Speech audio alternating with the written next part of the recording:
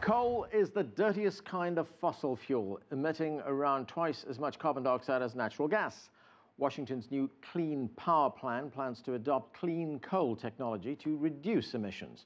Later in the program, we'll talk to experts from China and Europe about the latest global trends in coal consumption. But joining me now in the studio to talk about the politics of coal here in the United States is Michael Brewer.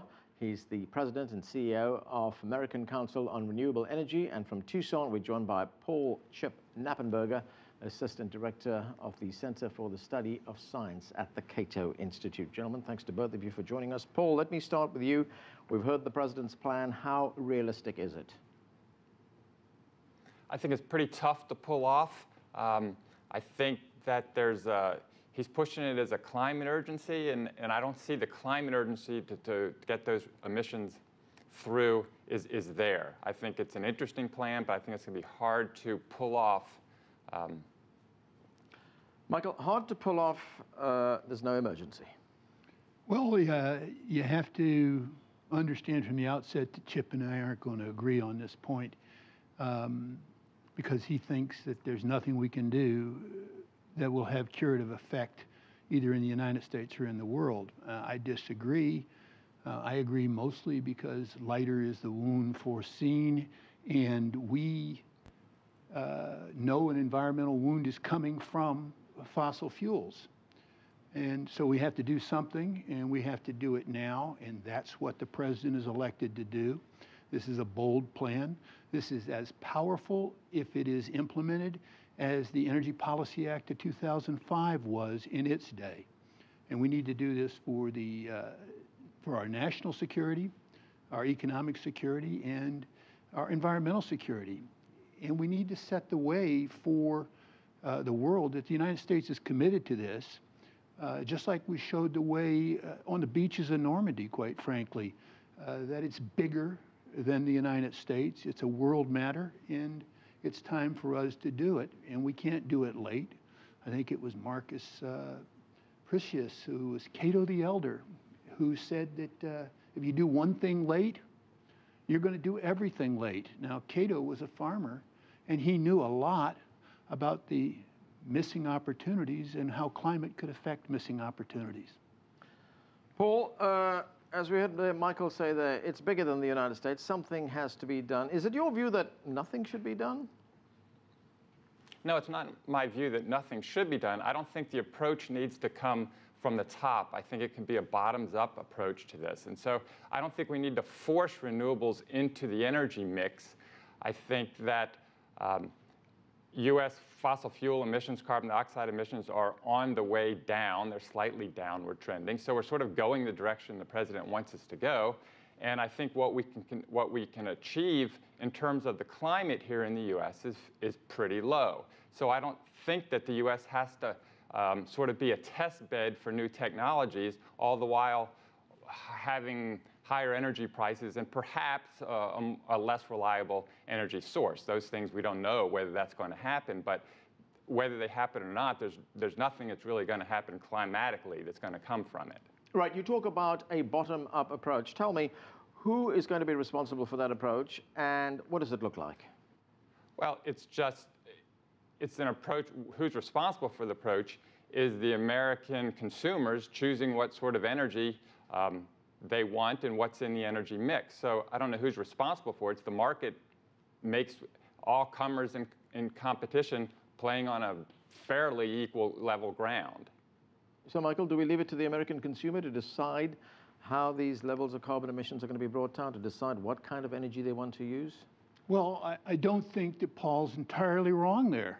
I think that we should try and learn from each other here. And he's right, the consumer plays an important role. And we have seen with policy certainty from the federal government that we are seeing grid parity in the United States for wind power from Texas all the way up to the Canadian border, where we're seeing in the wind industry an average cost of about 4.8 to 9 cents per kilowatt hour for wind. That's an important, and people are buying wind now because of grid parity. We're seeing the same things in California, Arizona, and in the Southwest, where grid parity is bringing these kinds of electricities forward. And it's not a question of either or, it's a question of moving renewables forward because we cannot continue to input more and more carbon into the environment. And so we're going to, by this regulation, retire existing coal plants. They are old, they're expensive, they're inefficient, and replace them. And that demand equation is exactly what Paul's talking about. The consumers will choose, and we are finding that consumers across the country are picking renewables one time after another and more than fossil fuels. Okay, what about that, Paul?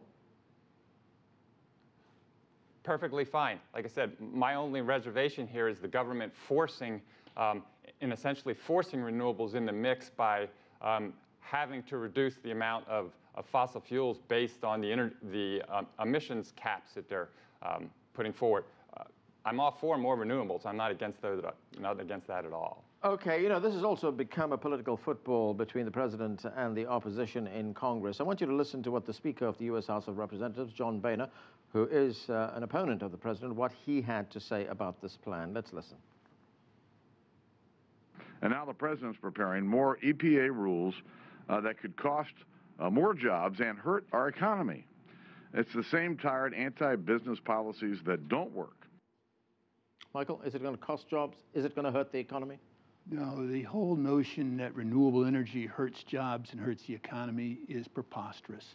And Mr. Boehner's playing a political card, and he's basing his research on debunked studies. In fact, we've seen a growth of renewable energy jobs in this country and a growth of production of renewable energy and all the technology that increases that ability to build the capacity. This is like any other change that any other economy undergoes, and it's all good for the economy. The supply side and the demand side are working in balance with each other. Okay. Paul, is the plan that the president announced preposterous, as John Boehner contends, and is it based, as Michael just told us, on debunked data? Well, John Boehner's concern, I think, with job loss comes from the idea that the price of electricity, the price of energy is going to go up as you move more expensive energy into the mix or force it into the mix. And so I think that's where it's concerned from there. I just think it's an economy-wide sort of concern that Mr. Boehner is expressing there. Okay. Michael, what kind of a battle does the president have in front of him right now? Of course, this is the plan, this is the proposal. It's going to go to Congress. There's going to be opposition there. There's probably going to be opposition from the business community as well. So have we got a long way to go? I don't think it's as long ago as the naysayers say. You know, last week, EPA Administrator McCarthy, when they were rolling this out, says that every time somebody tries to do something material about the pollution of carbon fuel technologies, is that everybody in the counter camp starts saying it's the end of the world, that we're going to see job loss, we're going to see increased power, and none of these have ever worked out. In fact, the RGGI Compact in the Northeast rolled out, and everybody said, oh, it's going to drive power up and we're going to lose jobs. Well, oh, by the way, now carbon is reduced by 29% in the Northeast, and the price of electricity is lower than when RGGI started. It's just not true. Okay, let me ask Paul to respond to that. Paul, one other thing I want you to respond to. We're running out of time here, so we're going to have to keep it brief, and that is how fierce is the opposition going to be to the president's plans? Oh, I think it's going to be fierce because I think there's battle lines drawn between Republicans and Democrats, and this is just another issue that's divisive to them. I don't think the president's plan is overly ambitious. I mean, between 2005 and 2012, the carbon dioxide from the electricity power producing sector dropped by about half what the president's after. And so that's why I sort of, it's because of natural gas replacing coal. Okay, very quickly, Michael. Actually, it's because of energy efficiency, renewables, and natural gas. And to ignore all those facts, then we're ignoring the entire economic equation. The president